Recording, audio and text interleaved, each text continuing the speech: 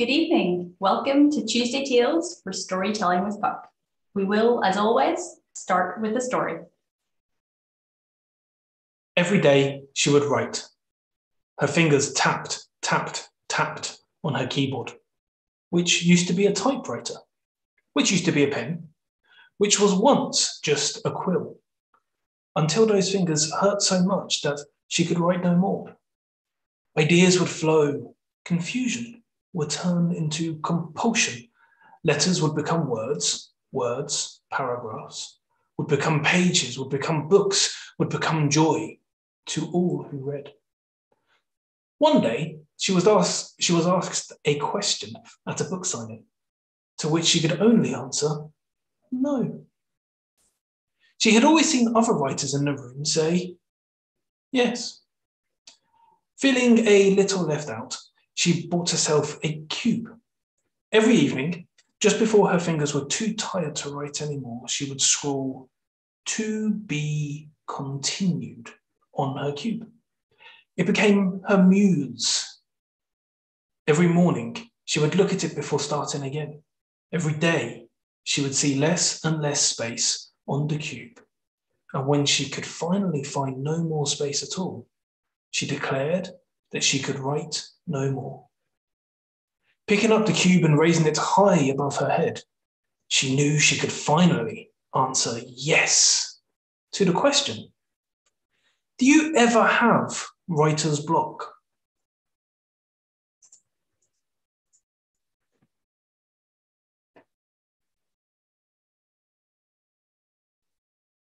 Welcome, everybody. The first question of the night. Do you ever have writer's block? Feel free to unmute yourselves. Of course. Good answer. Anybody else? I can't think of anything else to say. The first time for everything. Definitely.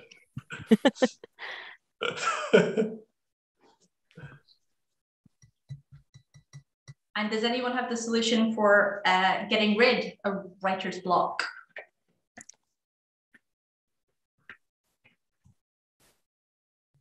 I think keep you're not sharing it. practicing is the key to everything. Once you stop, you can't exercise anything anymore. So I think just keep going, I guess. That makes a lot of sense. Anybody else have any tips or tricks that they use to, maybe if we, instead of saying getting rid of my writer's block, to reinforce their creativity? I never know exactly what direction to go in because I'm often writing for an audience I've never met, or writing a chapter for a book for an audience I've never met. And because my mind is such a mess of sort of jacuzzi of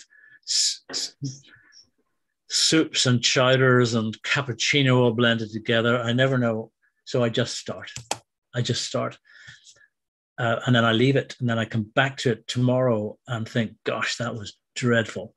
Or, yes, that would work, but this audience might want something completely different. So I go off in a different direction. So it's a bit of it's like walking around a city without a map in the early days till you go, that's the direction of travel. I wouldn't use the word, I don't use the word writer's block. I use the word confused about where I'm heading. That's when you find the best things, though, when you wander around a city without a map. That's when you find the hidden treasures. Oh, exactly that, hidden treasures. Yes. And not, the old photographic thing of look up and don't go, not necessarily go where everybody else is going. And often in my world travels, I've hired people. By that I mean I've often hired students.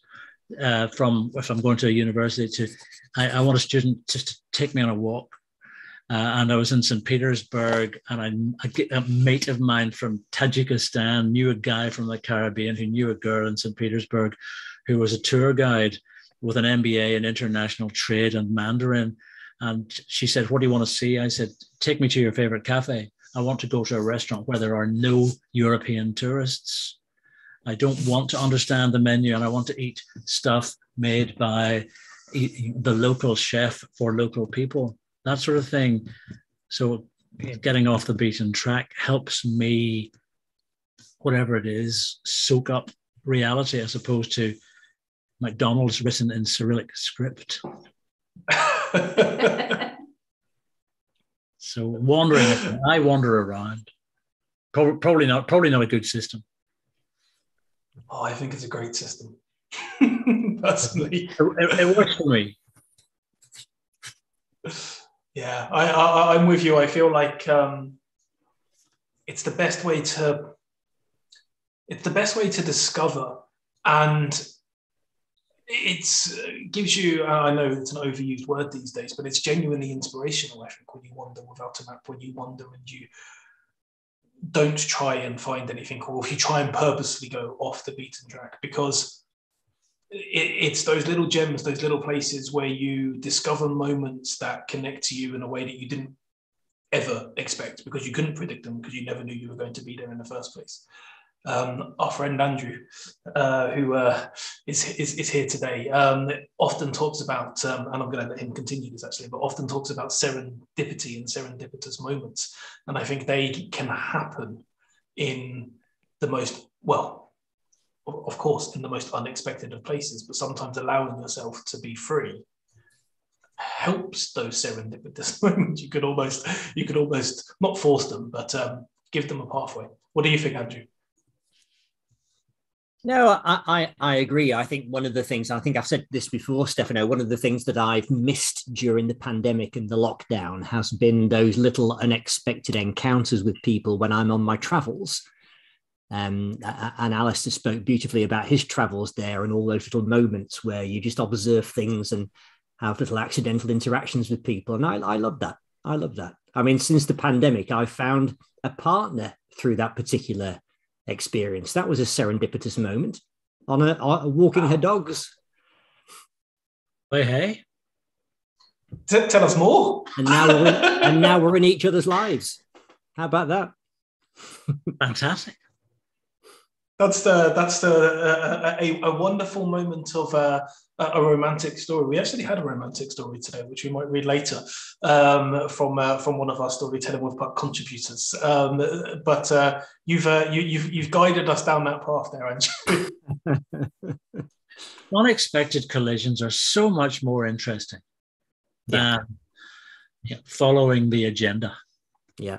Absolutely. And I think also when you've had an experience which has been wonderful, that's come about in an unplanned sense, when you try and replicate it, so it never works the second time around if you try and recreate it. So all these things I think have a unique element to them because they're unplanned, and that's the beauty of them. Yeah, it's true. I don't know about you guys, and I'm not like this in every location, but there's some locations I've been to on my travels quite a while ago that I'm scared to ever go back to for the reason that you just mentioned, Andrew, because you can't recreate the moments. And also you have a perfect image of a place and you're slightly worried that it might completely change. But that could be a good thing. It could change for the better and there'll be whole new experiences. But sometimes there's that little bit of, I guess, that fear of difference, or something that you knew and you loved and you explored before, maybe changing. Yeah. But I think the whole key, the whole purpose is to go in without expectations, right? Because if you start having expectations, then all the wonder, all the magic just fades. So is the. I think that's very true. I think we're talking a lot about travel, of the places that are the standout places for me that I've gone to in my travels. They're the places that I knew nothing about, hadn't Googled it. Most other people told me to avoid it because it was either boring or dangerous. So I had very, very low expectations, and they were always the best places that I traveled to. Whereas, going to the Parises of the world, to be honest, you can only be a little bit disappointed because it's not like in the movies. Maybe that's just me. It's funny that you say that, because also during my travels, the places that people always had the highest expectations about, it was actually the places that I didn't quite like because they're so touristic. And I would often go to countrysides and places that no one have ever been to. I was always into art and art galleries and museums, and the groups I often used to travel with, they kind of only liked to, go to the touristic traps and then take a photo in front of, I don't know, a monument, and then that was it.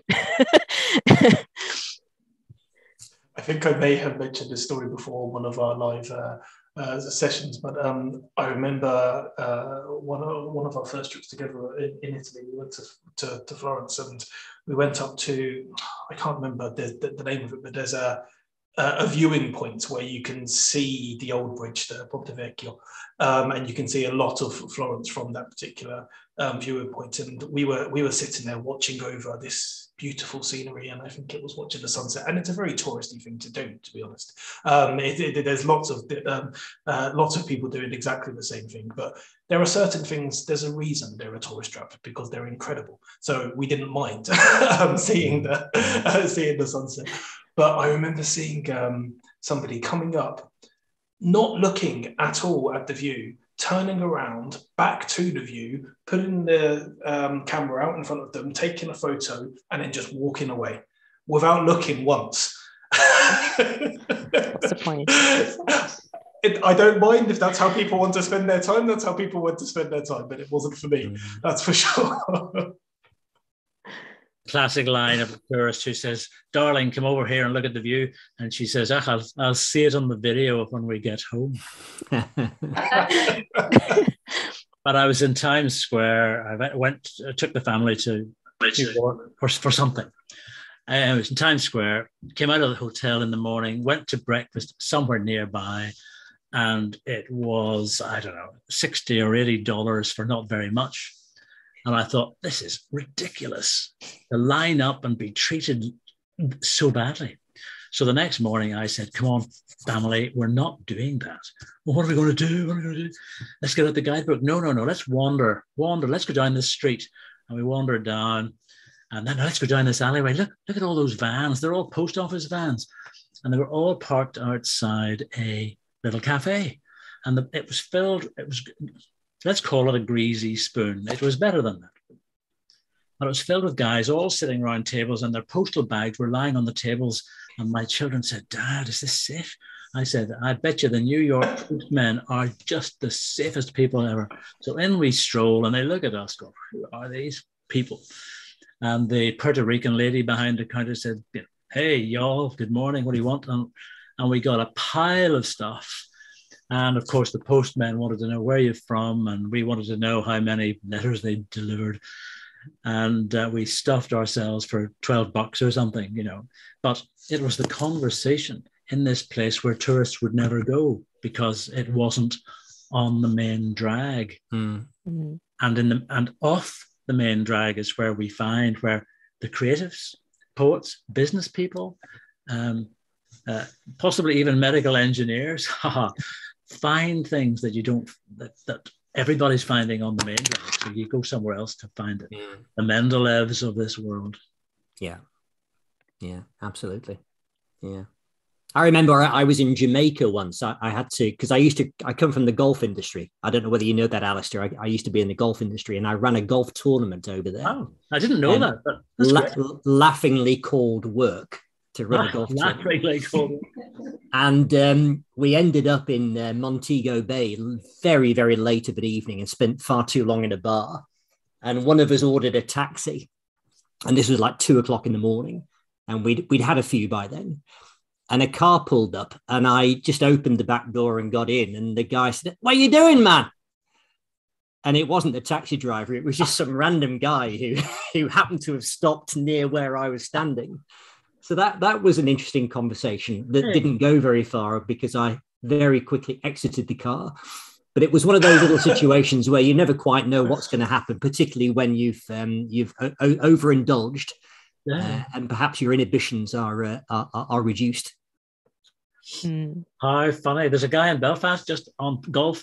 He designs the strap lines for Ping. Ah. And I think Ping, are they a Japanese company?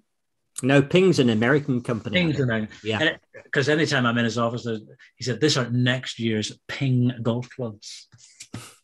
Now, we'll have to say, go further, or don't go into the water, Rory, or whatever the line is. Yeah. Oh, how interesting. Golf and stuff. No, well, I have one story stored up in case we get to that point, but I shall let others have a say first. Oh, we will definitely get to that point. we will be sharing stories. Actually, you do this quite a lot, Andrew. You lead me well to explaining to anybody who is watching why we are here tonight. So, Storytelling with Puck 2022. We have had people sharing their stories across social media, and the Zoom evenings are all about extending that to having a conversation and a chat and sharing even more stories. And that's what hopefully you've enjoyed already for the first, I don't know how long, 10, 15 minutes of the conversation. And we will continue with that mode. But as Andrew just mentioned, some of the stories are written down and ready to go. So if Andrew or if anybody else would like to volunteer themselves to share a story, we are very, very open to listening. First, I would like to say something about your example, Stefano, about the person that wasn't looking at the scenery. I actually managed to visit a museum in like 30 minutes. It's not my proudest moment, but I really wanted to see that museum. I was in Prague and I was on a tight schedule. And I really wanted to see the clocks museum because I don't know, clocks are fascinating to me. And it was a huge museum. And I only arrived like 30 minutes before their closing time. They even let me go in without paying for my ticket because I said, no, please, it's very important. I really want to see it. And all I did was take pictures, I went from room to room. I looked around, I took pictures. I said, okay, I will look at them later. But right now I just want to breeze through everything. But it was very funny, And I think they laughed. See, there's a perfect example, Julia, of me maybe missing something. Maybe the people who turned around and took a photo of the view and then ran away had a very, very good reason for doing it, just like you did when you were in the museum. So I love the irony of going to a clock museum and not having much time to look at the clock. I love that. Yeah, exactly. And it also reminds me of the joke of somebody who took a picture of a big clock in somewhere like Prague. And someone said, why are you taking a picture of that clock? And they said, well, it's just in case someone asks me later on what the time is. Are you winding me up, Andrew? Very good. Very good. I think it's time for a story before the puns get even worse. Yeah, otherwise we'll only be right twice a day. Anyway, who's got a story? Very good. Well, I can read my story, the one that I submitted on, I think, Sunday evening after our first Zoom call. It was a very enjoyable story to read, but I'm sure we're going to enjoy it even more here. Yeah, because it kind of ties in, with the discussion that you had between what's the difference between fiction and non-fiction, and if people prefer one or the other. Well, actually, I like using symbols. Let's say I write non-fiction stories most of the times, but of course they are based on the real world. So it's I like to give my characters certain traits that someone can relate to, and try to, I don't know, instill some lessons through their stories. So okay, let me just find my story. So it's called Have You Met Yourself? You'll hear my cat on the background. For some reason, has your cat met itself? For some reason, he likes it when I speak English. I don't know why, and he comes to to also share his thoughts on the matter. So, yeah. Funny. Okay, so here goes. Every day, she's up there smoking her cigarettes, looking down on everything from her ivory tower with her perfect hair and flawless makeup. Nothing ever too much, nothing too shiny or too striking, all in perfect balance, in exquisite harmony. Not a wrinkle in her clothes, not a single strand out of place. Still, today something seems off. We've been going back and forth on a business deal for several weeks now, but today she finally conceded to some of the more sensitive terms. I was prepared for a tough negotiation, but somehow all the discussions started to feel like stalling tactics. So I was both surprised and relieved when she gave the green light. So here we are now on her terrace. She calls it her special place, from where she can observe the world without the world observing her back. She has her precious Mont Blanc in her hand, and I am waiting for her to sign the documents. The seconds that go by seem like forever, and it's like I'm staring at a frozen image. Have you met yourself? She says, interrupting my train of thoughts. She caught me off guard, so I let out a puzzled yet firm, "Excuse me? Have you met yourself? You know, when you look in the mirror and acknowledge that the person staring back can only be yourself. Well, who else would it be?" I made a snarky remark, which I regretted as soon as it left my lips. A complete stranger that looks like you, sounds like you, dresses in your clothes, eats your food, and runs your business. An utter fraud, an imposter. Nothing but an empty on the inside lookalike, a shell. What would you think about this? For the first time, I thought she was actually flesh and blood, as opposed to the ice queen I pegged her out to be. However, what I said was, looks to me like it would be a bit of a conundrum there, but may I ask, where is this all coming from? I don't know who I am anymore, she whispers, talking to herself, almost forgetting I was even there. Did I make a mistake in choosing these things? I feel I lost the me I knew somewhere along the way. This ideal facade, this picture-perfect life, every step carefully planned and executed. I'm so tired of keeping up appearances. Fighting for every little thing exhausts me. There's no sense of purpose anymore. I fear I've wasted all this time. I need something else for myself. I forgot what being happy truly feels like. I don't want the old story anymore. The pen still hasn't touched the paper, and she's miles away. As I gaze around the place, my eyes fall upon a massive mirror inside her apartment. I can't help wondering whom I would see staring back through the looking glass. Bravo. Thank you.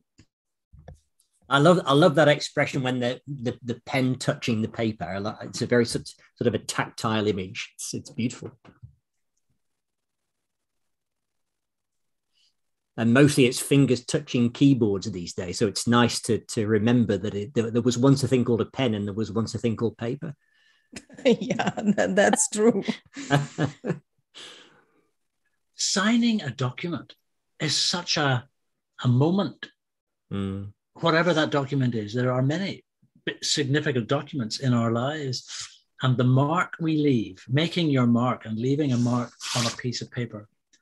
I bought a fountain pen many years ago. My wife said, for your significant birthday, I want you to go next time you're in London. And I went to the pen shop in the Burlington Arcade to be met by a very interesting Russian lady. And I had gone in to buy a particular pen. And she produced it. And I said, oh gosh, that's the center of gravity is not where I thought it would be. It's heavier than I thought it would be. She said, why don't you try this one? And so she brought out a variety, Faber-Castell, Mont Blanc, Caran d'Ache. And then she said to me, you cannot buy a fountain pen standing up, sir. You have to sit down at this grand old wooden desk covered in Egyptian paper, heavy cotton and whatever it's made from. And you must write and dip the nib and write some significant sentence with each of the pens. And then she said, you might even close your eyes and just feel it. So I bought a pen, not the one I went for, and I have been outrageously pleased with it ever since. But the whole purchasing moment was made to feel glorious and special, and not just something to be taken lightly. Mm-hmm. And it contrasts, doesn't it, with the way that we now buy so much of our stuff online. That there is no experience that's comparable. Buying a book and just feeling the pages before you make the decision to buy it is glorious.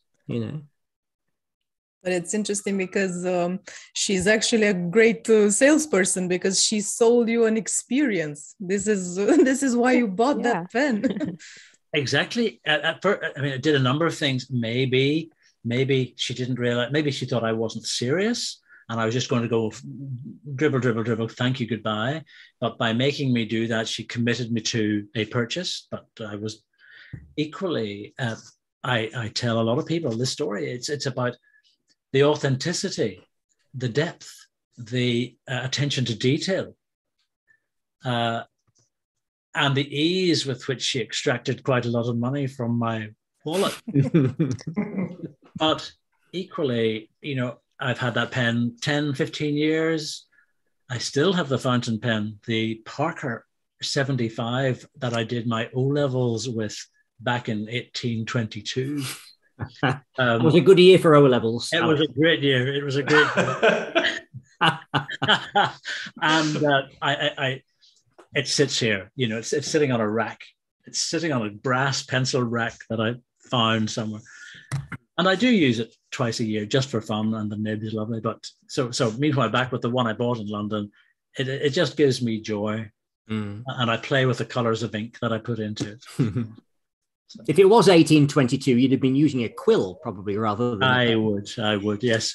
Bring me another pheasant. I demand a fresh pheasant. Yes. This one has run out of tail feathers. Can I just reduce things to absurdity like I like to do? Because when you talked about signing documents, I'm reminded of there's loads of books in bookshops about silly exam answers that kids have written over the years. And one of my favorites is where was the American Declaration of Independence signed? And one kid wrote at the bottom, which I thought was brilliant. So I don't know whether he got a correct mark for that for cheekiness, but I like to think he did. I would have graded highly, that's for sure. The Oxford philosophy paper. What is courage? This is. This is, yes. In his final essay. That's brilliant. Yeah. It's interesting when we talk about experience though, and feeling something and having something tangible. I feel like maybe when we are a little bit away from the physical, when we are away from actually going into a store and sitting down and having to buy things on Amazon or buy things online, one of the reasons I think stories are so powerful actually in business as well as away from business is because they are the one thing I think you can use to create an experience, even if you can't actually be in the experience yourself. Because by telling stories, that's how you start to get those feelings of empathy, those feelings of feeling an experience you might have had once before, which you might not be having right at that moment, but is enough to trigger you to actually want to buy something because you are feeling like you are in the moment, you are feeling like you are sitting down, writing with the pen, which is the perfect weights now that you're in the right position. You can do that through a story. I had a desire to buy the pen that you brought, Alistair, just by you telling that story just now. Probably not quite as much of a desire as you, but I think that's what stories can do without having the necessarily tangible aspect of buying something. That's why I think they can be so powerful in business. I love the idea as well of a pen having a center of gravity. Because with a golf club, just going back to my old sport, you if you imagine a long golf club there, you can hold it under the shaft of the club, and where it's in balance is where the swing weight of the club is. So you have a natural sort of center of gravity along the length of the club, as well as every club or bat or mallet or racket has a sweet spot as well. So when you hit it and you don't feel anything, it's wonderful. And it's sadly a rather elusive place because we usually miss the sweet spot. Very, very. Sorry, Alistair, it's the same with musical instruments, because the bow of a cello or a violin has the same thing. There's a and it's not necessarily in the middle point, but there is a balancing point that when you learn to play, you one of the first things your teacher does is, right, hold your bow and find where that point is, because for certain notes that you're going to play, you need to play at that point. You need to get to set yourself up in the rhythm to get to that point. So that balance goes along across many things in life. Yeah. And you say there, and it doesn't feel quite right if it's not. And business, sometimes the deal doesn't feel quite right. We're not attuned, we're not in balance. And someone sent me a tweet this morning of how to be successful at work. And it just was a big round thing with hard work. And then it moved on to another one, which was divided into sleep, good nutrition, rest, time off, and hard work. And I was chatting with somebody earlier about getting balance in all those things that we do so that we are fit for purpose. And when we look in the mirror in the morning and we go, oh, not another day, look at you twisted old wreck, as I say to myself someday. Or I thought you were saying that to me then, Alistair. That was very, very. I was very quick to just make sure that none of you felt targeted. And sometimes you think, okay, mate, coffee, caffeine, get going. Hit the plan, hit the strip with your roller skates or whatever it is, and get into action. Yeah. So, Alistair, you were talking in our first Zoom call the other day. If anybody's not had a chance to watch that, there is a replay available. And you were talking about the idea of, imagine if we just said what we wanted to say. If we just said what we meant, if the thoughts just came out of our... No filter. And Cyan and I yesterday, by coincidence, started watching a program on Prime called As We See It. Has anybody seen As We See It at all? No. So the premise behind it, it focuses on three main characters, who all are somewhere on the autistic spectrum. And one of the characters in particular, one of the things that he finds hard to do is stop himself from saying what he truly believes. It's worth a watch. I won't give away any of the story. But what I love about it, and it really reminded me of our conversation the other day, was that it can at first seem very prickly. It can at first seem rude. It can seem arrogant. But the more you get to know the character, the more it actually becomes charming and trusting. Because when people say what they really think, you know when they're upset with you, but you also know when they say something that's a compliment and they're happy with you, that it's true. So the reason I wanted to share that kind of mini story about the program was obviously because of what we talked about the other day, but just to see if we could develop that idea further. How about when we are talking to people, how much of a filter do we all put on? I think it's very, I heard a psychologist talking about this the other day, and she talked about the difference between the message and the meta message. So a classic example in normal conversation would be, do you like your hair that length? And you could answer yes, but that's not what they mean. They're disapproving of your new haircut, which is now either too short or whatever it happens to be. You're watching the TV of an evening with your partner, and let's say she says, should we watch something else? And you said, no, I'm happy with this. Or are you happy watching this? Yes, I'm happy watching. That's not what's meant. And I think sometimes that's never happened between us. So, it could be a straightforward question, but it's not straightforward because we haven't read the meaning behind the words, and the words aren't overtly stating the meaning. We have to find the nuance. I think this is also particularly interesting across different cultures, because something I learned when we moved to the Netherlands is people are very stereotypically, but quite generally true. They're much more straight talking. They're much more, they tell you what they think, and it's a little bit of a shock at first. But I also had to adjust my way of speaking a little bit, because in Ireland, we are maybe a bit too polite and we don't quite ask for the thing that we actually want. We kind of beat around the bush a bit.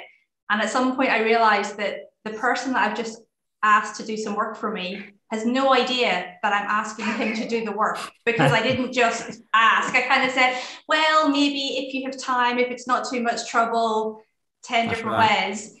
And he walked away thinking, yeah, I'm really busy, so I don't have time.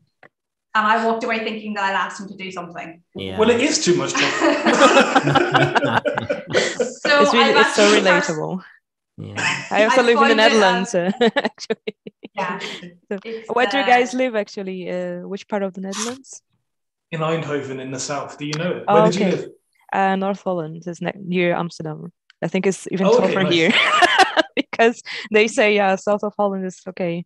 People can be a little bit nicer, but here it's like you will have to have to be straightforward and to the point. Because I read somewhere in a book about culture that there was a Dutch guy who had an English boss, and his boss said, "Why don't you have a think about doing this?"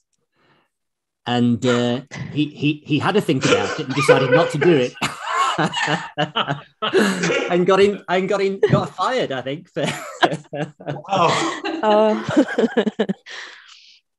So I think it's not necessarily, I mean, not always a cultural thing. I think it goes back to the way you see yourself as a person in a relationship. I think it comes down to your attachment style, how much you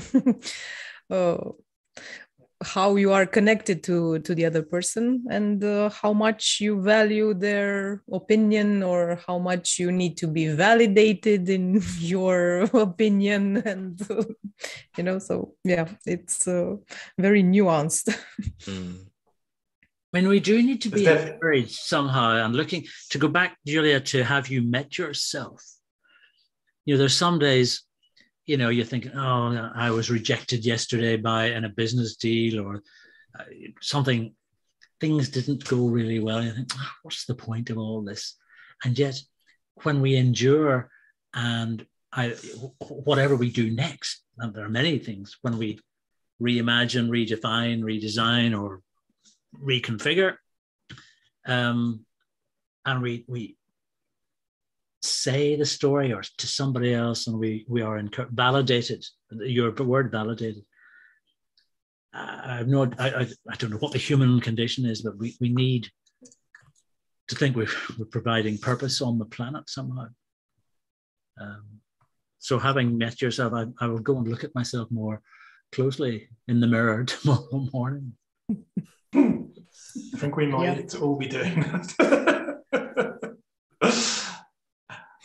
So let's spark another conversation with another story. Who would like to read or share with us something? I think as an extension of Have You Met Yourself, I wrote something. It's kind of a bit of an extension of what I published on LinkedIn. And It's called Mondays. We've talked about Mondays, and I'll bring it back. Mondays have always made me anxious. As a student, the scary face of maths, assessments, and results gave me shivers, as they would almost certainly fall on Mondays. When I grew up, I started working, and then the anxiety increased because I always lived in a loop from Monday to Friday and only kind of existed on weekends. Will it always be like this for the rest of my life? I wondered. Hence, as an affirmative answer, I used to panic. It seemed that Mondays were there to remind me of what I hadn't got done in the previous week, unwanted advice, things I wouldn't know how to deal with, things I was already dealing with. But who was I outside this loop? When I started looking for work in the Netherlands, one of the things I learned was to define what my hobbies were. And then I was desperate because I didn't know what I liked anymore. In fate of always being ready for work available to others, I forgot that I liked writing. I forgot that I liked going for a walk, baking, singing under the shower, being me. And today, I try to actually relax on Sundays instead of mentally prepare myself for Mondays. Well, Mondays don't really have to be scary. It's a day like any other. It's the beginning of another week in which, instead of living up to expectations, we have the opportunity to live and do our best. It's a day we take the planner and see what's in store for the week. But knowing that surprises and unforeseen events almost always happen. It's the day to reflect that you can also laugh during the week and have that beer at the back of the fridge. In fact, I propose a toast to normalize Mondays, Tuesdays, Wednesdays, Thursdays, even as we continue to celebrate Fridays, and rightly so. I propose a toast to all the chaotic minds behind every Excel sheet or whatever digital planner they advertise nowadays on YouTube. A toast to the scary and a toast to the not so scary. Cheers. Cheers. Very good.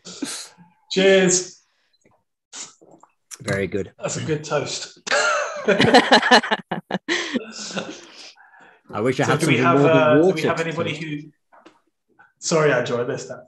I said I wish I had something more than water to toast. I was thinking too.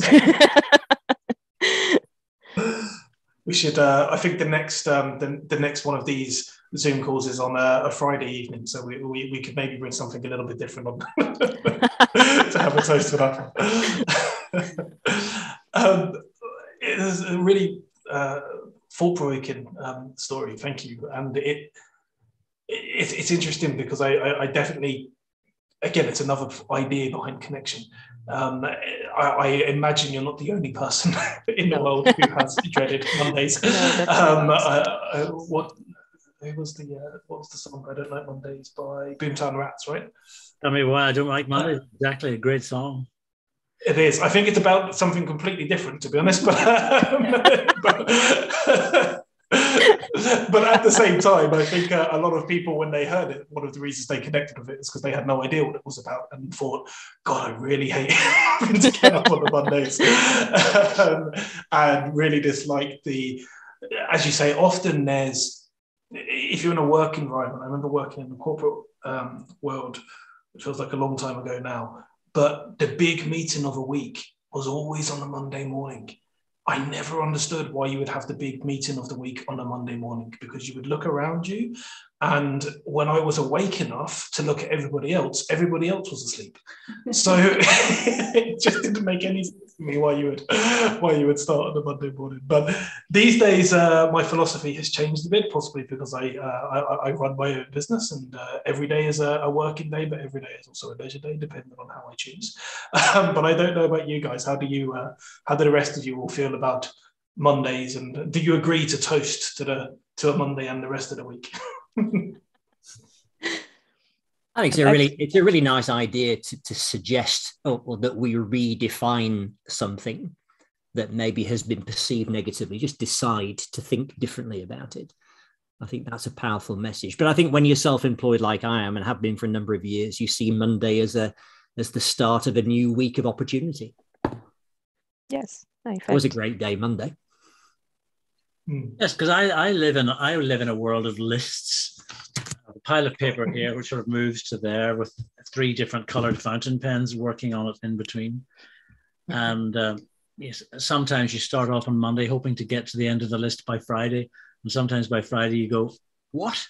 I have achieved almost nothing, or, other stuff comes in from the Internet of Things just to get in your way. I think that's all I have to say about Monday. Lists. But I mean, sometimes moving your pile of papers from there to there, Alistair, I mean, that's an achievement, surely, if you've done something. Well, as Stefano knows, my days are strangely different, and so I'm looking at music, songs, and poetry, and how that fits into the world of health or engineering and so forth, and get my students to write poems on engineering. And I've tripped over a book by Pushkin this morning, but which reminded me of Eugenie Onegin, and I just want to go to chapter 7. Where is it? Because there's a couple of chapter 7. Hello, chapter 7. There was a wonderful little line in it worth reading. Yes, it's early in the book. He lacked passion, and it's the entire book. Eugenie Onegin is written as a poem. It's an unusual way of writing an entire book. He lacked the passion and desire to give his life for poetry, despite all efforts, or aspire to tell iambic from, I don't know, Troche. Bored by Theocritus and Homer, Adam Smith was more his tome, where, deep in all things economic, the Welsh of nations was his topic. On what the state relies, he told of how it lives and what and why, with staple products it supply, no need to keep reserves of gold, full stop. And to write an entire book that makes political and social meaning in verse is something. But I just liked that whole, and so I quote the economics bits to engineering students to show them that engineering, poetry, and business all have combined meaning, and 2 of them get it. 2 of them out of how many? Oh, thousands. We're talking engineers, and as Saya knows, engineers are, many of them don't like poetry. But the ones at Phillips love it. They just don't understand it yet, Alistair. That's all. They just don't understand what they like. On Monday mornings, they say, hi, let's really reimagine this MRI. And there is a saying, isn't there? How do you recognize an extroverted engineer? And it's that their eyes aren't looking at their own shoes, they're looking at your shoes. Well, I have a little conundrum for you tonight. It's a book called 26 Treasures. And it's probably not available. It was printed by Unbound. So I still have 996 copies sitting here. Not quite. I got a call from a super girl in Belfast who said, Alistair, are you free for lunch tomorrow? I said, what I should have said was, you've never asked me out to lunch before. What's up? If I wanted to tell the truth. But I said, sure, that would be wonderful.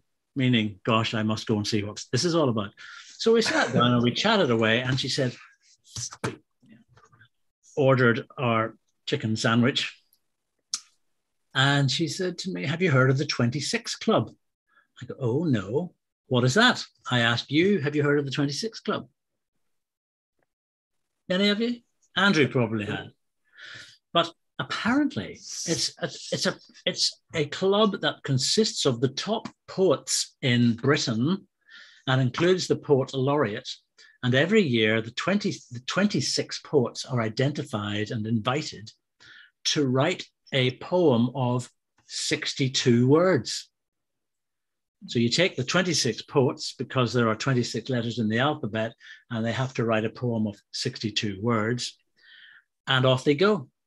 And I said, gosh, that's very interesting. So Gillian said to me, I've been asked to create a 26 club of poets in Ireland, and I've found 25. Would you be number 26? And I said, is that because there are only 25 poets in Ireland and I'm the only other guy you know? And she said, yeah, pretty much. So what happened was the 26 of us were taken to the Ulster Museum in Belfast, which is the equivalent of probably of the V&A in London. And we were twinned with an ancient artifact in the museum. And it was totally at random. So I was twinned with two horns, bronze horns that were about 3,000 years old. And I was sent away for a couple of weeks to write 62 words about these bronze horns. Now, I wasn't allowed to take them home with me.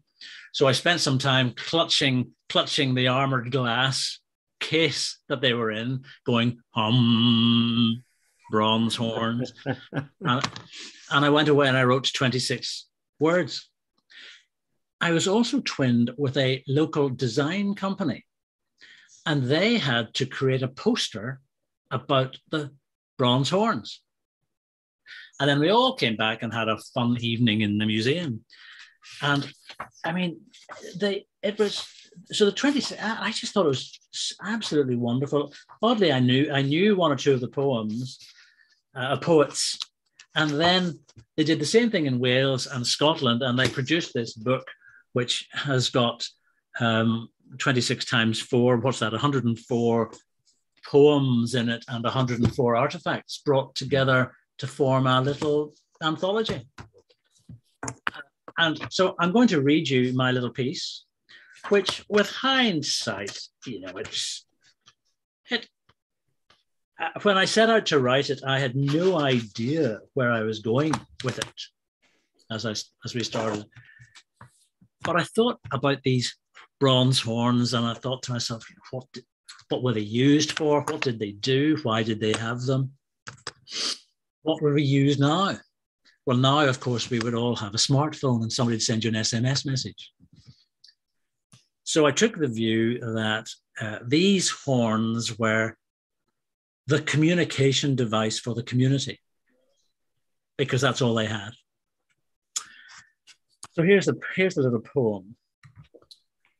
The poem is called Breaking News.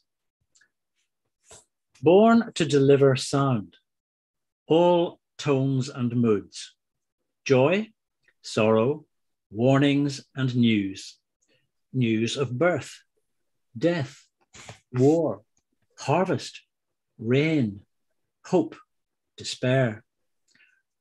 Trumpeting my master's bidding. Born on the wind, I share my news with all who listen. I command you, listen and respond. Reverberating with joy. Sonorously and gloomily, I weep for the fallen. Listen to me. Simply listen. So, I mean, I'm not an international poet, but it was a challenge. And it was, one, very nice to be asked.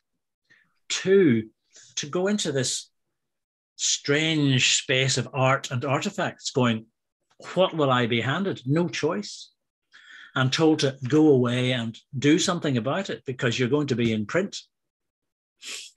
And then someone else is going to create a picture of these bronze horns in some form. And 25 other people are doing a similar thing. And I thought it was a nice exercise in something. I don't know what you guys would call that. But certainly it stretched me. I think creativity, creative it's an exercise in expressing and digging into your creative boundaries, I guess. A little bit of promotion actually here. I'm going to steal your amazing poem and the story you just told, because there is an opportunity for all of you and anybody else who is watching tomorrow at 2 p.m. UK time to embrace and to dig into your own creativity. Because a friend of ours, Darren from Ipso Dexo, is going to be putting on a workshop, which is a flash fiction workshop.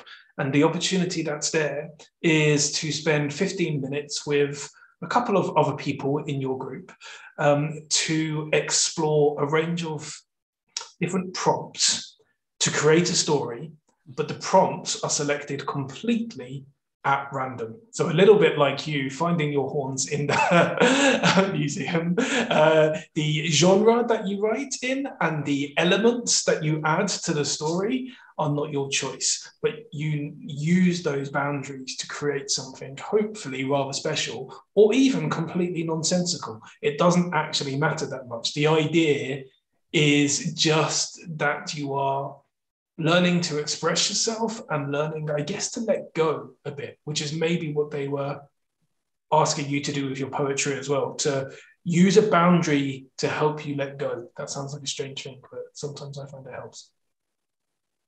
And Will anybody be joining us? I mean, all of this makes me come back to engineering and industry and commerce. But you take a lot of engineers or software writers.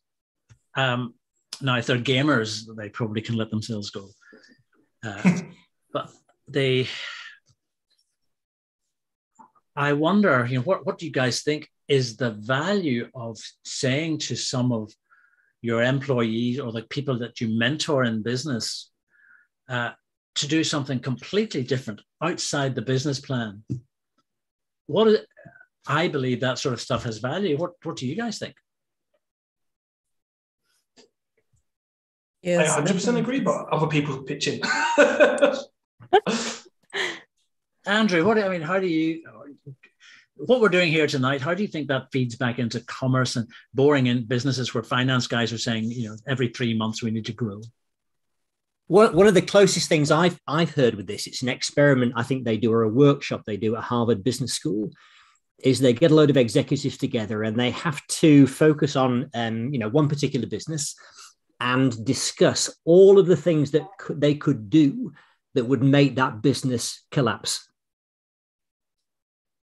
Huh. So in a way, what that's doing is it's making them see the opposite of the things that maybe they should be doing that aren't that gives them a steer in the direction they should be going in. So that's almost like a little creative approach to strategic planning and decision making. And in my own world of, applied storytelling, most of my clients happen to be technically trained professionals who struggle with the idea of humanizing and storyfying content, which they find, they're comfortable delivering very dry content. And I'm always trying to move them along the spectrum a little bit to humanize and storyfy what would otherwise be very dry, sort of structural, abstract language that they're using. So, I'm just sort of rambling here, but I'm just trying to think of ways in which, my engineering people or the equivalent would be embracing some kind of creative process or wishing they could embrace it, but it doesn't come naturally to them. And when I think there's... Sorry, go on, Alistair. And if you can, or when you persuade them to embrace it, or at least try it, does that empower them, or build them up a little bit at least, or a whole lot? Or what's really, I got a very interesting piece of feedback the other day. It was I'd done a workshop for PwC, Price Waterhouse, and one of the ladies who attended the workshop wrote to me, or she sent me an email, 9:30 of an evening it came in. I remember it distinctly. This was about maybe a month ago. saying, and I attended your workshop, and I just wanted to tell you something that happened to me recently. And she said, I had to give a talk or a speech at my daughter's christening, her baptism. And I was going to approach it in the conventional way of, thank you, everybody, ladies and gentlemen, thank you for coming. But she ditched that completely and decided to tell the story of how this little girl came into the world. And she wrote to me, she said, and my hands were shaking like a leaf. I was sweating, my heart, I thought I was having a heart attack. But the response from the audience was amazing. And I just wanted to thank you. And it's something I'm determined to continue applying in the workplace as well. So although the workshop was aimed at helping them in the workplace, the first thing she found an impact with was outside work in her personal world. And I really get a kick when I hear that, because a lot of the time I think you're delivering workshops where people want a return on their investment. How is this going to make me sell more? How is this going to help me with my pitch that I've got to give next week or my interview I've got coming up? But it's lovely when people find a benefit that's broader than that, in the sense that it's opened their eyes to the joy in the world, or they're starting to value things in relationships that they didn't see before. Yeah. No, thank you for that, because at undergraduate level in universities, and it's all about the business model canvas and design thinking. But when you're 35 years of age and your share price has gone up and down and up and down, and the world's in tatters, the business model canvas ain't going to fix it. Something far more is needed. Yeah, and it's this huge blend of different things.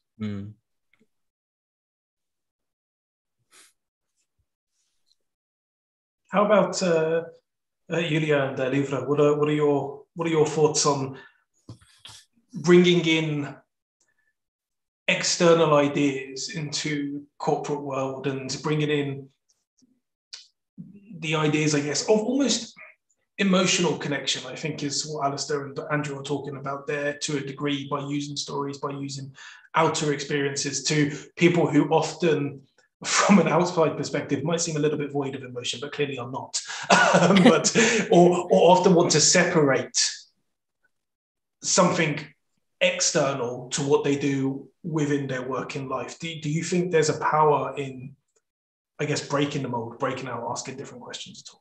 Yes, definitely. I mean, I work with content marketing myself, so I think storytelling and content marketing are pretty much aligned. So we are at the point that we can actually separate both of them. No one wants to hear or read any content if it's not telling a story or background story about their brands or the product they're selling, and the pitch they used to place on, I mean, not social media, but in the 80s, for example, or in the 90s or beginning of 2000s, about a product and why people would have to buy them.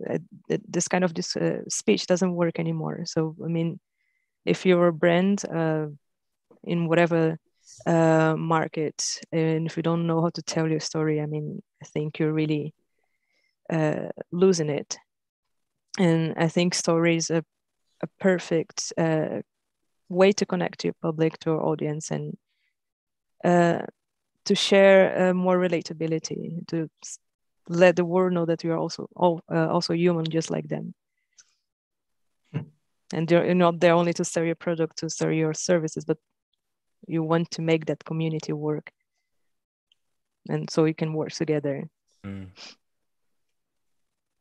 Yeah, I like that idea. And how about, even if we're going away from something I find intriguing, actually, if you go into a lot of corporate offices, not just engineering offices, but a lot of the places I used to work in different, I used to work with IT sales, and even actually I used to work in the radio industry, but often with people who were not externally facing, who did not speak to customers ever. One of the things I often found interesting is that their goals, the people who were not speaking to customers externally, the people who were not writing content, the people who were not creating a radio ad, who were not selling, who were not marketing, were completely different. So an IT sales person who was maybe a technician, their goal would be, well, I need to fix 50 computers this week, or I need to make sure that the server is running as fast as possible. And so sometimes then when you go in and you say, well, let's have a look at this from a different perspective. Let's go outside of the box. Let's look at a story. Let's look at an activity day or something like that. It just seems far-fetched. How is it going to help them to fix 50 computers?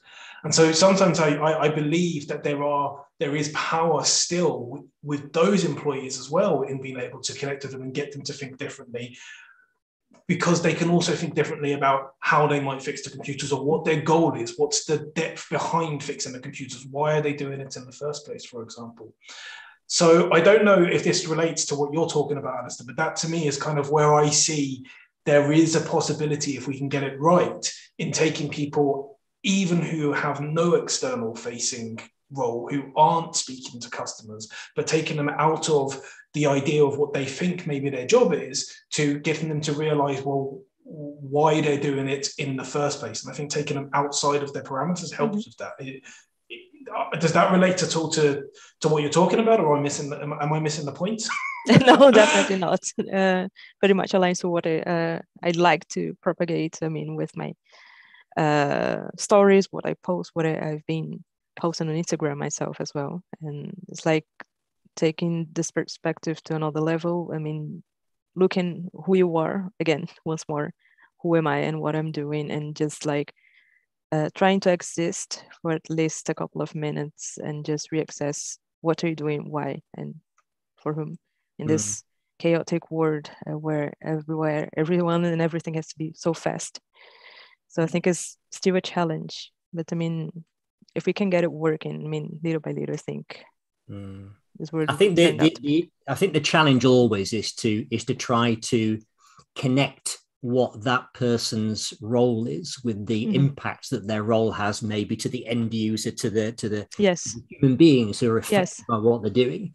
Now, Alistair, I'm going to mention a very old TV program, and probably you and I are the only people who will remember this, but it's not the 9 o'clock news. And not the 9 o'clock news was one of the very first things that Rowan Atkinson appeared in. And I remember one particular sketch where they showed a guy in an office, and all he had to do was turn a handle like this. That's all he did. He would turn the handle, and he looked really, really bored because this is all he did all day. And then it cut to following where this handle went, the mechanism, the internal mechanism. It went through walls and through different floors of the building. It went all the way through this particular building. And then it cut to New Scotland Yard, because the sign outside New Scotland Yard just revolves like this all the time. Well, it was a lovely gag, but it just came to my mind because this is the end user element. You know, you can be deep in the machinery of an organization and forget the, you know, the impact of your work down the line. And that sort of image just came into my head for some reason. Yes, that's perfect. Well, I will be going back and looking at some, not the 9 o'clock news, and the last Smith and Jones. Yes. Because I could see the two of us doing, you know, that one where they're head to head facing each other. Oh, yes. Yeah. They're two face to face. Yeah. Yeah. So it's Monday morning. What are you going to do? Well, we'll have to turn that way. Yes, we'll have to. Yeah. Morning again. Have you looked in the mirror today? I'm going to tell you one quick story, then I have to go. But there's the story of, I'm very interested in how to make hospitals. Look, you're side by side right now. You can do that bit. I thought I would set you up. Yeah. No, the other way around. Alistair, face the other way. The other way. The other way. Tell me more about this. I've got a story for you. There's a guy in a hospital who has been subcontracted by the catering, by the lowest quote from the catering company with the lowest quote to mop the floors. And he's not from around here. He's on minimum wage and he is revered by no one. So he's mopping the floor He's turning the handle. And he's bored. And people just walk past him. No one knows his name. Nobody cares. Anyway, so somebody stops him and says, "What are you doing?" He says, I'm mopping the floor. "Why are you mopping the floor?" "To keep it clean." "Oh, why are you keeping it clean?" "To keep rid of bacteria." And what happens when we reduce bacteria? Well, we reduce the number of germs. And what happens then? Well, maybe people get better faster. Yes. And what would that mean? Well, it means they wouldn't stay so long in hospital. That's right. So what would happen then? Well, they'd go home to their families and their morale would go up. Yes. And we'd be able to treat more patients. Yes. All because you're doing what? Because I'm mopping the floor. Mm. So by mopping the floor more thoroughly, you are actually improving the health of the nation. Mm. But of course, nobody tells them that. They probably say, "You're lucky to have this job." Yeah. And don't dare be late. Whereas when we can give people meaning, why am I doing this? And am I creating meaning? Then everyone has a role to play. So I'm going to leave you with that. And can I just say, it's lovely to see you all again tonight. From last night, Andrew, to see you from last year. And hey, listen, I'd love to have a conversation with you about Monday mornings on Smith and Jones, etc. But I've got to go. Lovely to see you all. Thanks for tonight. Great to see you, Alistair. Hope to see you for a couple of the others. Take care. Yes. Bye-bye. Bye-bye. Bye. Bye. Before we say goodbye to everybody, because I think it's getting close to that time. Andrew, I know that you had a story that you had ready to share with us. Is it still ready, or has it already come out of the oven and been eaten? It is. It's not a short story, but I'll try and condense it because people need to go. So I don't know if any of you have ever found yourself listening to the radio when there's a quiz show on, and you know the answer to some of the questions and the contestant on the show doesn't know, and you think, "Oh, for God's sake, that's really easy." So this story really is about being on the other side and how difficult it is to be on the other side, because I was on a TV quiz show once and it was the worst experience of my life. It wasn't a good experience. I used to work for the Professional Golfers Association, the PGA. And in the UK, the PGA have a couple of bodies. There's one in the Midlands, which is the Club Professionals PGA. It's like a membership organization. People who they're not on the tour. They just sort of work at local golf clubs. And then there's the glamorous people in London, the PGA European Tour, the ones who you see on the TV all the time, Rory McIlroy and people like that. And the two bodies were at loggerheads. There was tension between them back in the 1980s. And I worked for the one in the Midlands, the smaller one, but we'd fallen out with the ones in London for reasons which I won't go into now. It was to do with money in the Ryder Cup. So we had the bright idea as golf referees, because I used to be a rules official for the PGA, to appear on a TV show called Busman's Holiday. And this show doesn't air anymore. This is years ago. But Busman's Holiday was basically 3 teams of 3, each of whom represent a profession. So we went on as golf referees in our blazers and feeling very, pleased with ourselves. And we've all been to university. We're all very bright people. And we were a little bit arrogant. And we were up against a team of debt collectors from British Gas and a team of herbalists. And it was recorded in Granada TV studios in Manchester. And we bombed, absolutely bombed. We had to bring on a prop or an object associated with our profession. So I think the debt collectors brought on a nasty letter. The herbalists brought on some herb. And we brought on the Ryder Cup. So we thought, wow, no, we're here. We're ahead of the game. We felt very good about ourselves until the questions started coming our way. And I remember the producer of the show told us beforehand, whatever happens, Andrew, just keep smiling. As long as you smile, that's all that matters. So I must have had this inane grin on my face all the way through as I got question after question after question. And when it came down to the one-to-one questions where only you could answer, you couldn't confer with your colleagues, I was asked this question, which I'll never forget to this day. This is 1988, this happened. And the question was this: the weight of a golf ball is 1.62 ounces, and it was ounces in those days. At what temperature is the test carried out in the laboratory to determine whether the golf ball conforms to this regulation? At which point my mind went blank. It went to complete mush, like mashed potatoes.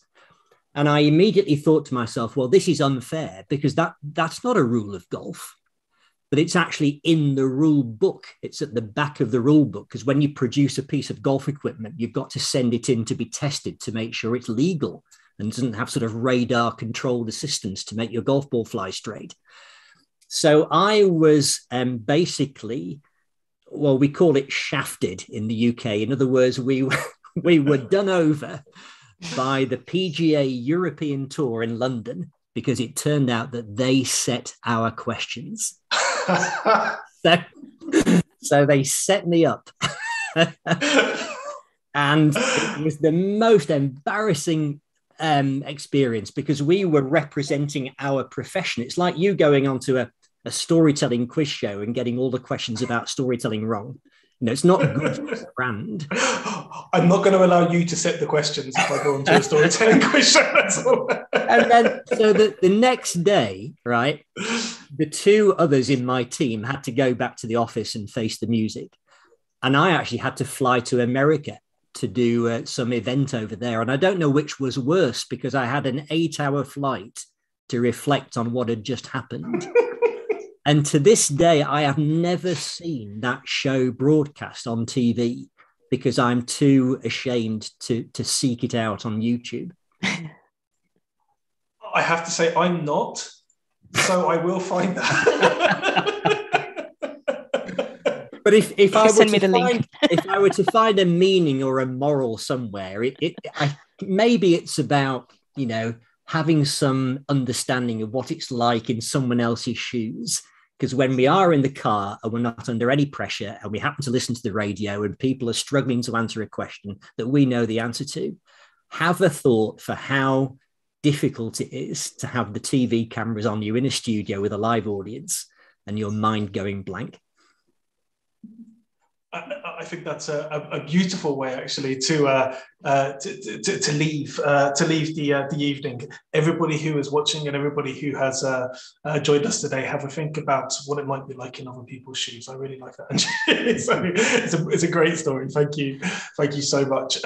Also, thank you to all of you for joining us today. Thank you to everyone who has been watching. A couple of points of order before we go. Sound like I'm doing some kind of law conference. As mentioned earlier, we have the Flash Fiction tomorrow at 2 p.m. UK time, the workshop on Friday at, can you remember the time? I think it's 6 p.m, but double check, please. I think it's Friday at 6 p.m. No, it is Friday at 4 p.m. 4 p.m. Yeah. Just ignore all of that. Have a look online. On Friday evening, we have another story session like today, and on Sunday evening we will have a final goodbye Zoom. So if any of you can make that, that would be absolutely fantastic. We would love to see you all there. We will say goodbye, but as always, this time it's going to be Cyan. We will leave you with one final short story. Thank you so much for joining us today. So this is a story from Shelley Wilson. Sometimes we compare ourselves to the big stars or corporate giants, which can make us feel a bit overwhelmed or downhearted at times. I wanted to share this true event because not all of us know who the big names are or care. To explain this better, I'm using a story from my time living in America in 1994. We had just finished working for 3 months at a family camp in the Catskill Mountains and had been unleashed on New York City before we all went our separate ways. Always one to accept an invitation for pizza, I went along with a group of my new international friends to grab something to eat at a diner. There was a bit of a buzz from the customers around us, but we ignored it as we tucked into our pizza slices. Suddenly, we were bathed in lights and a camera crew began filming us. A well-dressed chap chatted to us, each of us in turn, asking us which country we were from and even checking our passports. He was pleasant enough and seemed excited to have stumbled across our group of English, Polish, Spanish, South African, Australia, German, and Italian travelers. The cameras rolled. He chatted with us easily as they continued to film, and then he went on his merry way. As we finished off our pizza, slightly bewildered by the experience, I turned to my friends and said, "Who was that?" The locals in the diner rushed over to us saying, "We must be so excited, y'all," because we continued to look at them blankly. "You've just been on the David Letterman show." Who? Let's just say we finished our pizza quickly and left the diner under the scrutiny of every American patron. Very good.